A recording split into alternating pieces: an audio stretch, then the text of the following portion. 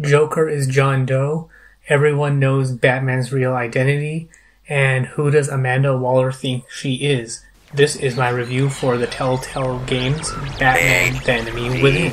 It's headphones, Neil!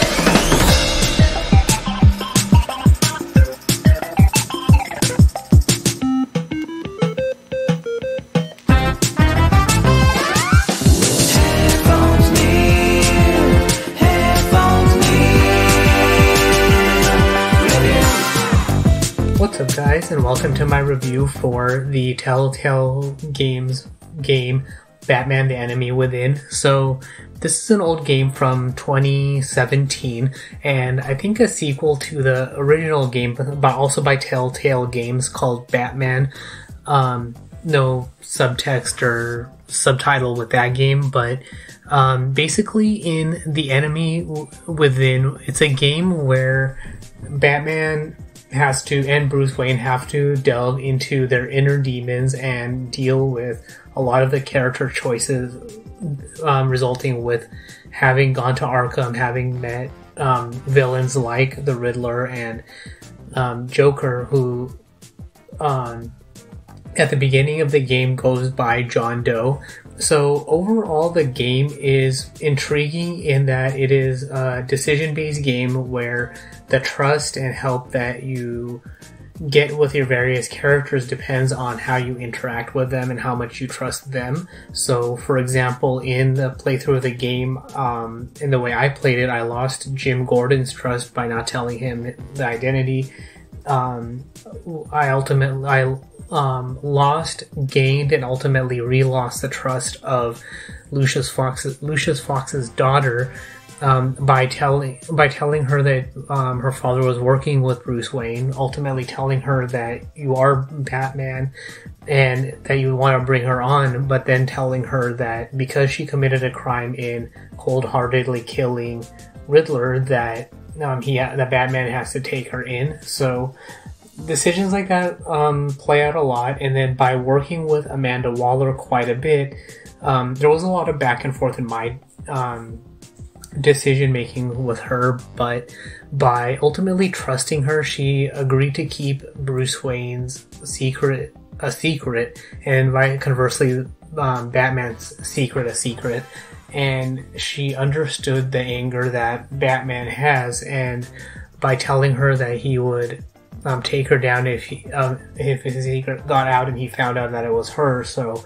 it was kind of a tenuous understanding that she understands why Bruce Wayne does what he does and understands the anger that he will have by revealing it, because he's also protecting the people that he cares about.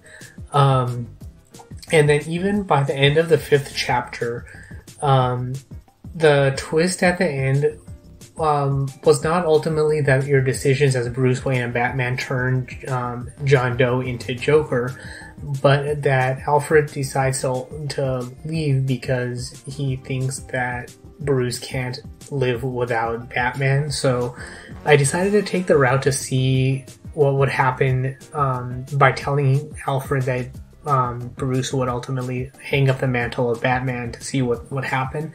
But because it was the end of the game, they left it as they'll take it one day at a time. So an interesting choice there.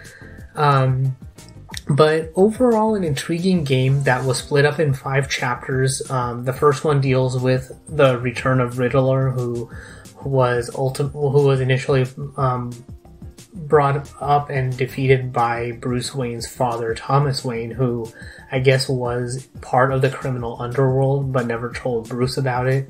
Alfred knew about it but kept it a secret, so that was an interesting story, or a bit of backstory there.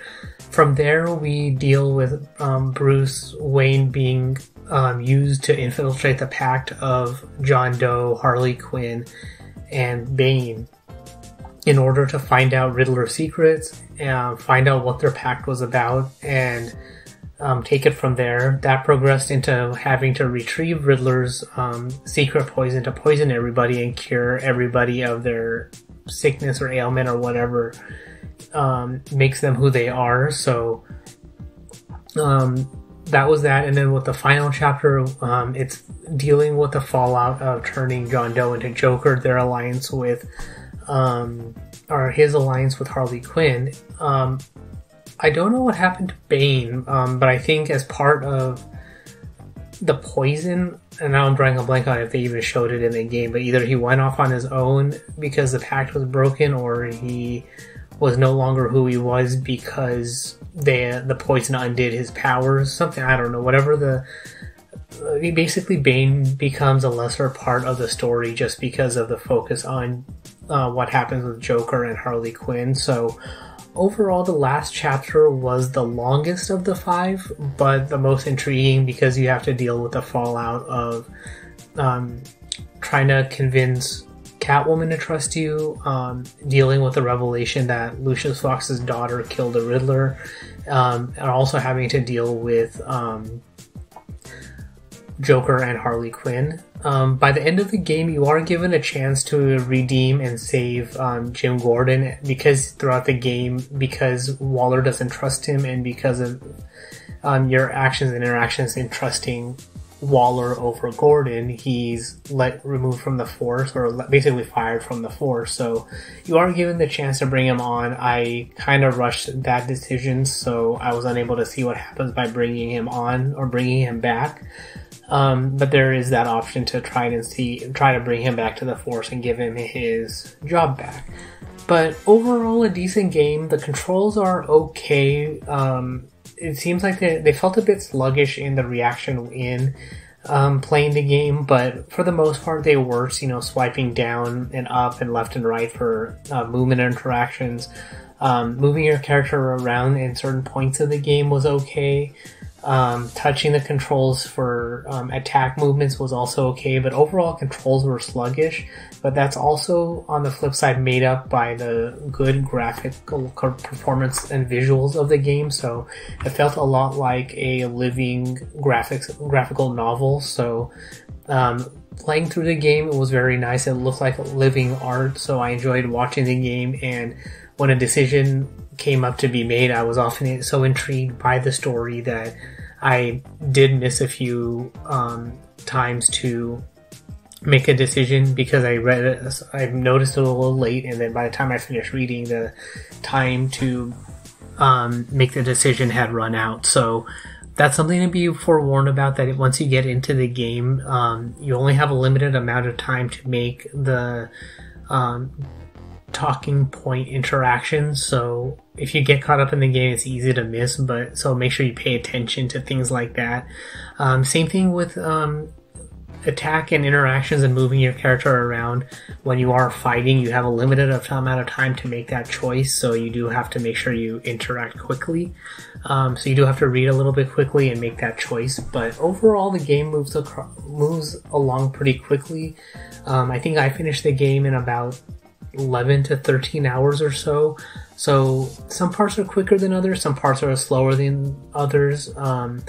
Overall, each chapter, I want to say, is probably about an hour and a half long each. Maybe just under 2 hours each, so probably about, and it also depends on what trees you make, so probably about at minimum, you're looking at about a 9 to 10 hour game. If you get through more decision trees, it probably is a little bit longer, like you saw in my playthrough, so something to keep in mind there. But overall, I do recommend it. It is a good game. The only downside is that it's a bit sluggish in the controls, so if I was to grade it, I'd probably give it about a B+ to an A-. Like I said, the visuals were good and interesting, the decision choices were good, the story that you get was well presented, just the movements and controls are a bit sluggish, so that kind of takes away from the game. You're not sure if you hit the right, if you hit the button or not, and then there's a couple of times that early on where I thought I hit the buttons, but I didn't, so it all leads in a decision that I didn't want. But the game rewinds to a point in the beginning of the most recent interaction tree, so you're not redoing the whole level, you're just doing the most recent segment, so you're really only going back a couple of minutes in order to replay that segment, which is a good touch in the game. So overall, I recommend it. Like I said, about a B+, A-, so overall pretty good. It makes me want to go back and play the first Batman game to see how well the two games tie into each other, and see if the first game sheds more light on the whole Lady Arkham storyline and fill in that piece of the puzzle. So that's all there is for this particular review. So if you have any questions, comments, concerns, or anything like that, you can find me on Twitter at PatelN01. The website's PatelN01.com for past episodes, subscription links, supporting the show, and all of that good stuff. And of course, by supporting the show, you get access to early content, bonus episodes, and reviews, and things like that. So thank you for supporting the show that way if you do so. But that's all there is for this review. Thanks for tuning in, and until next time.